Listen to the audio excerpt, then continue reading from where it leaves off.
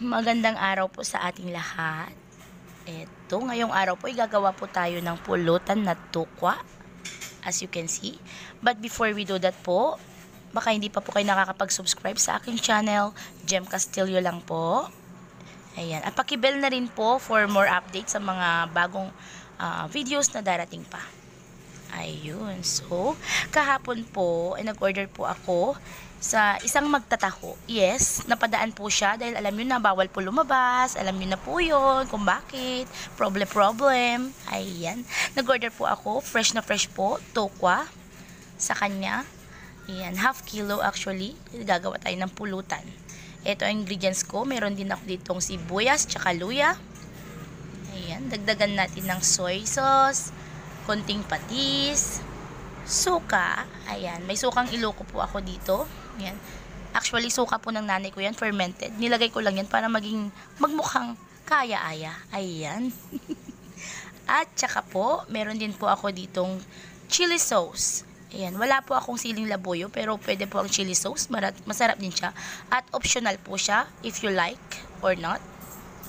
And konting asin. Ayan, for the taste.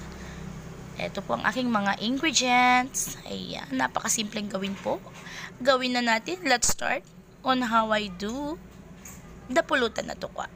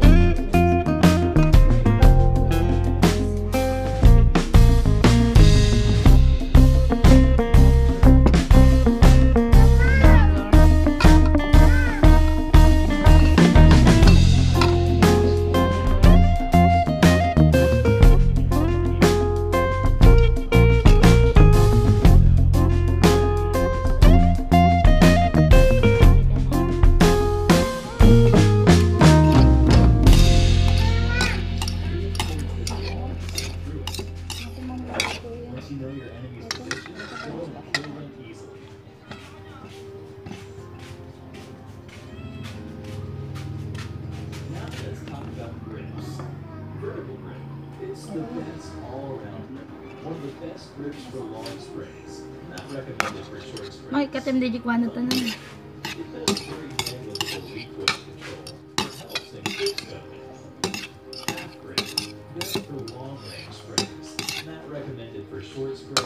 with a single tap weapons. At eto na po siya, ang ready-made nating pulutan na tokwa. Ayan, napakasarap at napakasimple pong gawin. Ayan, very affordable po siya. Ayan, habang nasa loob po tayo ng ating mga bahay-bahay, ay gumawa na po tayo ng masarap at napakasimpleng menu na ito. Ayan, have a try. Thank you. Bye.